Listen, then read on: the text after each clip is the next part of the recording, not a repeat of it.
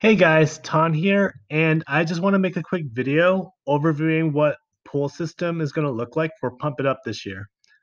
So here I have the numbers from Big Deal 2, and if you guys are not familiar with the pool system, what it does, it divides all the players who entered into smaller brackets. And what this allows us, the organizers, to do is to run a piece of the bracket at the time versus going straight up and down the entire bracket.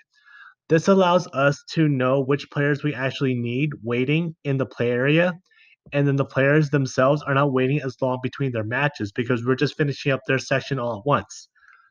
So here's how it looks with the numbers from last year. So here, the top seed of that pool, which in this case of four pools, that'll be numbers 1 through 4, will have a bye in their bracket. So Chad would just have to win one match to get in the top 16, for example, and then everyone would just play like normal in order to fill out the bracket. So the end of the bracket should not be a surprise to anybody. This is just a standard double elimination bracket. And then the players who come from the same pool, they are not going to face double jeopardy unless they make it really far in the bracket. So it takes a while before you meet the same player again, which is very nice. It's kind of annoying for me when I go to a tournament and have to play the same player twice pretty quickly. And last year we had the same thing happen where like the top seeds just had to play one match to get in the top 16. So it gets us the intended outcome we want, just we can structure the matches differently.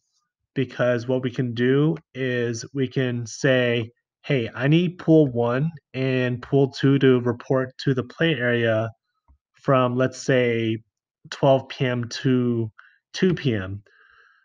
And then this lets the players know, hey, from this time to this time, I need to make sure I'm in this area to play. And then pools 2 and 4 know they don't need to show up until about 2 o'clock to play their matches. So they're not just sitting around waiting for nothing. If you guys have any questions or comments, just let me know.